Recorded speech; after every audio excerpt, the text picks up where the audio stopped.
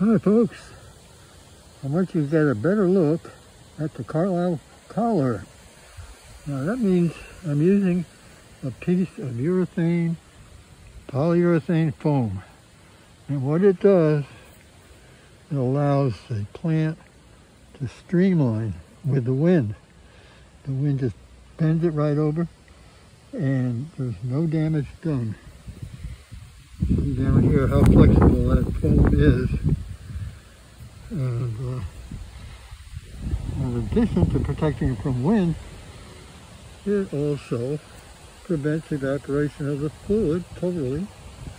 And the third thing, it sheds rainwater. It does not allow rainwater to come in and dilute the solution. 3 major advantages to the Carlisle collar.